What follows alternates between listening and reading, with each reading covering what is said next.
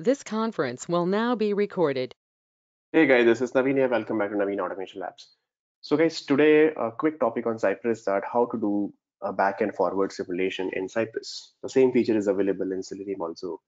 Like we have driver.navigate.back and forward. Same thing you can do it in Cypress also. So back and forward means let's say I just launched google.com and after that I'm launching let's say amazon.in or .com and then I want to go back by clicking on the back button and the forward button of the browser. So this is called back and forward simulation on the browser using Cypress. So how will you do that? So I cannot inspect these because these are not the web element. These are the browser elements are available. And then these are the browser property. These are the browser buttons are available on the on this address bar or something like this.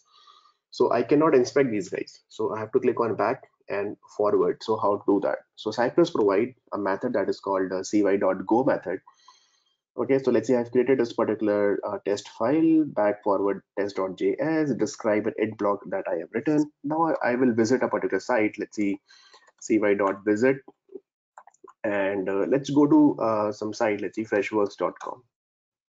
Okay, on this particular site, I simple let's see launch this URL and I simple say that okay if cy dot okay contains okay it contains what if it contains platform then you click on it. So I simple let's see write it's a capital platform and if it is contains then you simple dot click. So I'm just going to click on it. Okay, when I click on it, so we are landing on this particular platform page on right, and now I let's see I want to go back, I want to come back. So how would you do that? So for doing this, okay, you simple write cy dot, remember this method go method, and then you write simple back over here. That's it. So cy.go means go back, and then let's see, I'm just going to put a wait over here. Let's see cy dot wait for 200 milliseconds, and then cy dot go, and then you write forward over here. So it means first you launch this particular site, then you go to the platform page, and then come back to the home page, wait for 200 milliseconds, and then again come forward to the platform page. Okay, so let's see it is working or not. So I'm going to run this through my command line. So let me clear the console and I just need to change the file name. Okay, back forward dot okay test.js, and then let's run it, and then you will see that the back and forward is happening or not. So it's launching Google Chrome, you can see that, and yep. So let's see launching freshworks.com. It's waiting for platform, then it should click on platform. See, it's clicking on platform, and after that it should come back. See, it's coming back to the home page, and again it should come forward. See, again back to platform page, right? And if you really want to verify, you can verify in the command also, and you see that okay, my test is absolutely working fine, everything is green color. So I'll do one thing, I'll show you in okay in Cypress only. So I'll launch Cypress runner so that you will see the logs also properly. So let's open the Cypress. Okay, let's wait. Yeah, so you it's available over here. Let's run this the site back and forward once again. So back forward test.js. Let's run it again.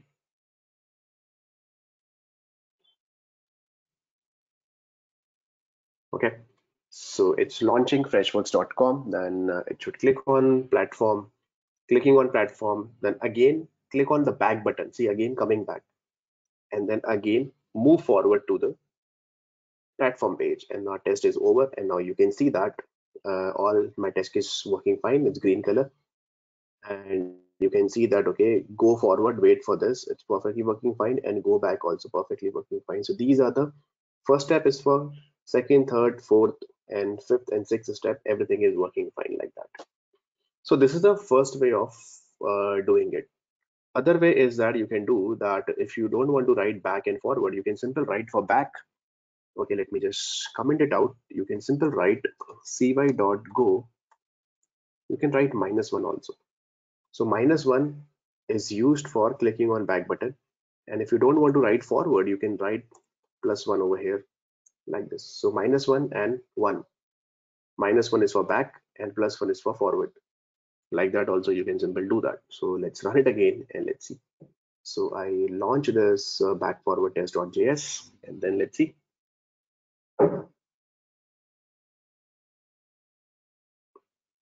Okay, is it launching? Let's stop this and run it again. 1 second.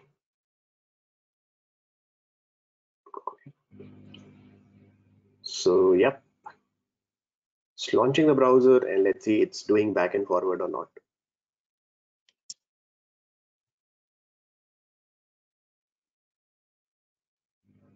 Yeah, you can see that back and forward, it's absolutely working fine. And then positive +1 means forward to platform page. So it's very simple, you can simply do that. Okay, so let me just comment it out, but I would advise you that okay, for more visibility point of view, better to write like this. Okay, back and forward. Let me just close this and stop the runner. Now there is one more option that you can pass when you write cy.back. As a optional parameter you can pass over here, that is called the timeout parameter. So you can simply say that okay, hey, when you clicking on the back button you can give a timeout over here. So that is an optional parameter. So you can simply write timeout of what the timeout of, let's say I'm giving around 5 seconds. That also you can do that.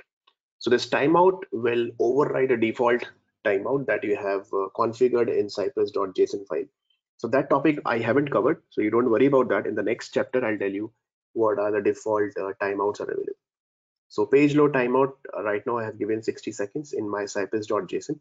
So it will override this particular 60,000 milliseconds with 5,000 milliseconds like that. Okay, but this is an optional parameter. You can ignore it. If you really want to use that, you can do that. So let me run it again with back and forward test.js and let's see.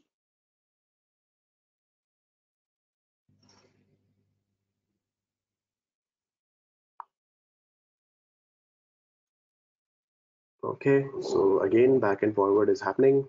Yep. So yeah, come back with timeout of 5 seconds. You can see that. Yep, it's a dynamic wait. If it's coming back within 5 seconds, it will ignore the rest of the seconds and come forward. Okay, so absolutely working fine, and my test also got passed over here like that. Okay, so this is fine. Now if you really want to use that, you can use it, otherwise you can ignore it. Okay, so cy.go, okay, is used to do a back and forward. You can write -1 and +1 also. You can do that, and some parameters also like that. You can simply pass. Okay. Sometime what happens that okay, let's see. After this, I click on it, and I want to move to some other website. So let's see. It is working with the cy dot visit to www.google.com. Okay, and then you visit. Let me comment it out all these guys. And when you visit, then after that you can put .go, okay, and then come back. So as a chaining option also you can do that. Okay, as a chaining method also you can do that. So you can write go back, and let's see, it is working with like this also, back and forward. Okay, so first it will go to freshworks.com, then it will click on platform, then it will go to google.com, and then it will go to back, and then it will go to forward. So let's see it's working or not. So stop the runner and run it again.